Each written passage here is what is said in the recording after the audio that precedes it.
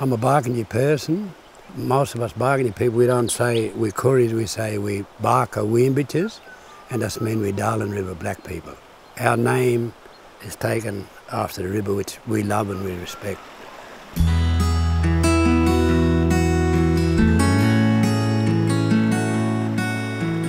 Well, it's the lifeblood of all the inland of Australia, and if there's no water, there's no life. The Barker, it fed us. Fish, you name it, we got it. The Darling River that we see here is the artery of the outback. It is the life and breath of everything we do. This is such a big part of my family and has been for generations, and I don't want it to stop. In the Macquarie Marshes, water is a pivotal point of ecosystem function. So our livelihood depends on grazing a wetland. The healthier the wetland, the healthier our enterprise. I spend a lot of my time on the telephone talking to clients, in particular farmers, and although they come to me for expert legal advice over the years, I've come to see it almost as a collaboration. She's very quick to tell you that you're wasting your time. Don't get waylaid by things that aren't there. And we appreciate the frankness, and we also appreciate her great knowledge in what we're dealing with. We have problems with the river because we believe it's just not flowing. We think it's got the hands of man all over it and no one is doing any compliance work on it. Right now, we have an opportunity to fix it.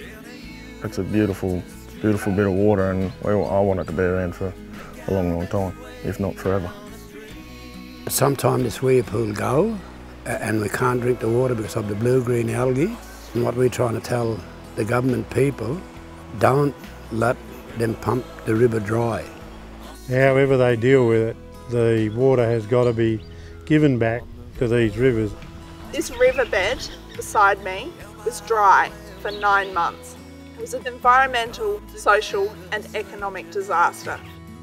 It's really hard for us as farmers to get the message out there, and we don't have the legal expertise. And so it's been fantastic to work with the Environmental Defender's Office to use their skills to fight to save our river. What's the good of land without water? We haven't even got a name if the river dies. We once had a mighty river which delivered billions and billions of litres from north to south. Now farmers at the top end of the system are competing for water with farmers at the bottom end of the system. To put things in perspective, that was the peak of the flood in 1998. There was a Sydney harbour flowed past Chilpa in one day. We've had top bureaucrats of many of the big government organisations, the MDBA, Department of Ag, all sorts of people that we could never get to. And I believe it's all through the EDO and what power they gave us, because the bureaucrats were willing to write us off as nobodies. It could be a whole industry taking advantage of this money and doing the wrong thing with it. And how that makes me feel is beyond words. As a water lawyer, I have a good understanding of the causes of water scarcity in the Murray-Darling Basin. Seeing some of those causes, it's upsetting, and at a really core level, it's unjust.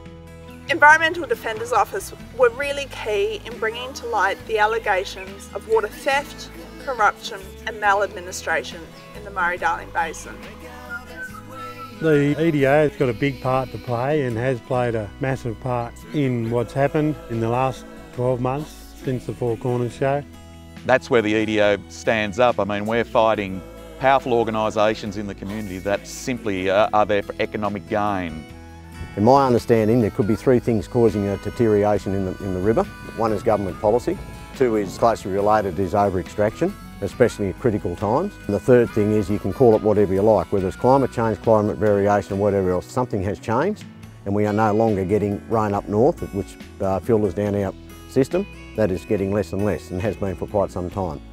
The ability for the wetland to respond after a drought is challenged by upstream dams, irrigation development and social demands on the river. There's got to be a counterbalance. The EDO was that counterbalance for us. When we found the EDO, it was a weight had lifted off our shoulders. There was someone who could help.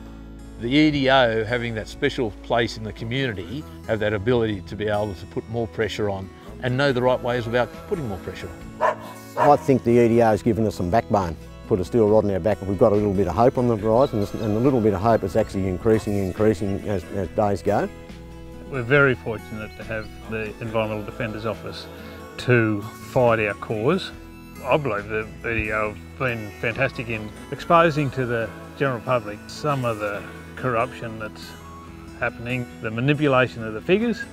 The EDO has given us a voice, given us the ability to compete on equal terms, to go to the people with a strong, robust argument that will stand up in a court of law. I think as well, when you develop expertise in this area, whether you're a lawyer or a scientist or an economist, you develop an understanding of what the consequences could possibly be if we don't manage our resources, our water resources, sustainably and equitably. I think the EDO are playing now a big part in trying to save the Darling, and we appreciate it. If you didn't have the EDO, what do you think the future of the river would be? I don't think there was a future, because nobody else is going to take it up.